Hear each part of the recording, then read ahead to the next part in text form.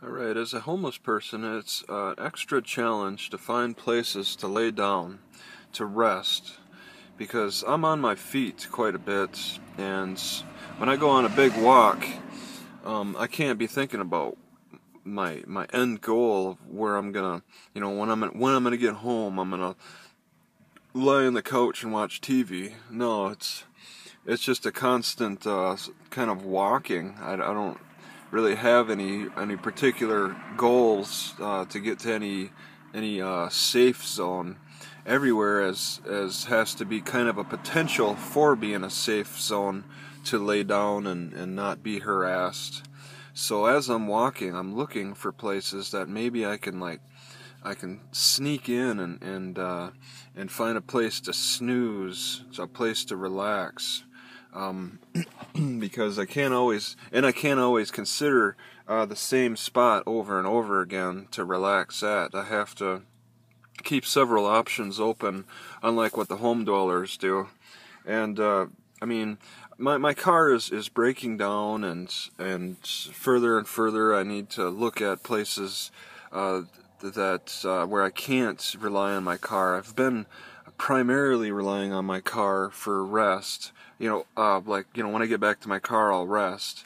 But if I become fully homeless, like completely without a car, I can't be thinking that. My mind frame has to change, and I have to think about potential places where I can relax, where I can sleep and lay down, like in bushes, or in a hiding spot behind a wall, or just a nice isolated place.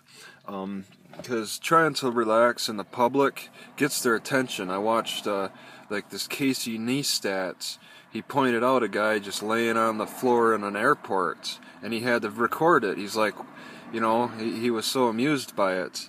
Well, there are those people that are amused by it, and then there are those people who are disgusted by it enough to call the cops.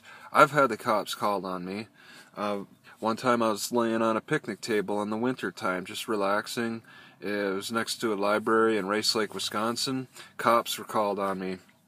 And guess what? They gave me a hard time, and then afterward they're like, people don't normally lay on picnic tables, so you shouldn't be doing that.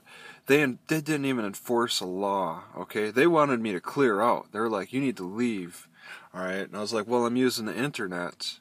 And they were like, well, you can't be laying down on picnic tables. So I get a complaint laying down on a picnic table, which doesn't harm the picnic table, but I mean, it was enough to get people's attention, thinking maybe I was in physical trouble, a medical problem, and then it turns into a norm enforcement more than a law enforcement, because the cops have to respond to those calls, and they want to prevent those calls from happening in the future. So they'll start to enforcing a norm, which goes above and beyond their own duties as law enforcement, and try to do norm enforcement as a being like proactive in trying to prevent further complaints. So homeless people get the brood end of that, and you pretty much you have to hide. Okay, it's a cat and mouse. It turns into a cat and mouse game, where you just have to figure out where you think and you're taking a gamble too. It's gambling. Where do you think is going to be the safest place that you can lay down and relax after going on a big walk? Like I'm thinking, like, there's a food bank not far from here, and if I have to carry like 40 pounds of food, I may want to sit down for a little bit on my way back to my car carrying that. I think I might drive this time, but I have made big walks, and I get tired. It's like I want to sit down for a little bit, maybe enjoy some of this food, but it tends to be in public, very, very public areas. I have a lot of difficulty finding nice, isolated spots where I can relax and for a little bit and recover some energy, maybe eat a little bit. It's very hard. I mean, I was in one city sitting on a picnic table. I was going to do some little picnic table fitness, and a cop pulls up and starts telling me about how skateboarders are ruining the parks, ruining the picnic tables. He harassed me because I was sitting at a picnic table. So it's very hard. It's a cat and mouse game for homeless people to relax.